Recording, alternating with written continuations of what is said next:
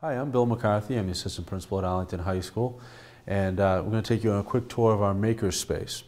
So the Makerspace, this space in particular, is originally our wood shop.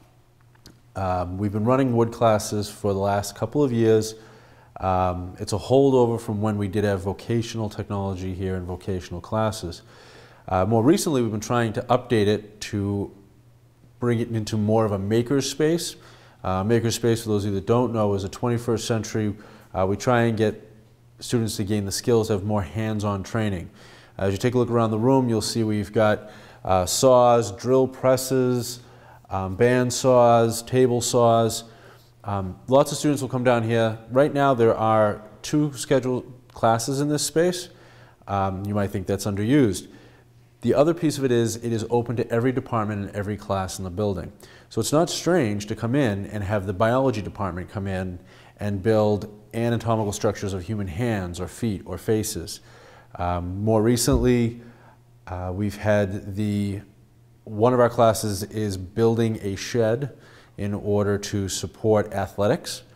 And I was just down here recently, and the engineering class had built boats with small engines that would run through. They had actually just taken down the troughs, but there were troughs full of water. And so students were applying their physics knowledge to building the boats in this space. So really this has become an all-purpose space, and our goal here is to grow that.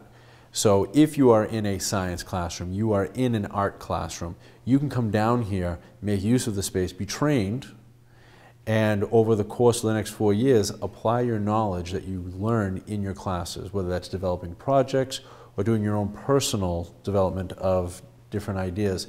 For instance, over there, you can actually see there's a student who has designed a baseball bat, and that's on one of the machines over there.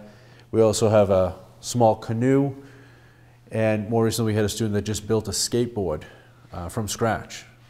As we continue to update it, and it's not in this space, it's actually in a locked space over there, we have a laser cutter and a 3D printer.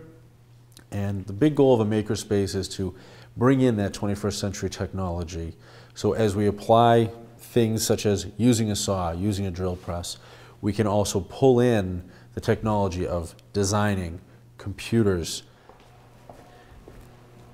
And this will give you an idea of one of the classes that are in here using this space.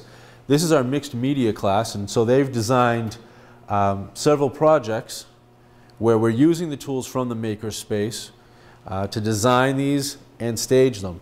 You'll also notice in the back over there, there is stacks and stacks of materials. Well, that's the remnants of our shows. And you'll see shortly, we'll go to the auditorium, we'll talk about the shows we put on. But we build all the stages here. And that door over there is the only way to access this space. So what ends up happening is, because this is located in the basement, in the rear of the building, we have to build the staging in very small pieces, exit through that door, and bring it around the whole building. If you've ever gone to one of our shows, you've seen the staging we put on. Very elaborate, very large. Once again, all done in this space, and we can only do it piecemeal. But a lot of the larger projects we do have in here, if you've gone to an Enviro Garden, you've seen some of the projects, all built in this space. And our goal here really is to expand this and move this space into a more central location so that more people can use it and it can become more incorporated into the educational process here. So as we're talking about the makerspace and joining the 21st century with more hands-on technology, over here we've got some of the tools from our old wood shop. Right next to our newest addition, this is our Cnc Laser Cutter, which we just got this year, really excited about. The students program it, and they're able to produce different items. For example, here's a playing card made out of wood that someone has produced.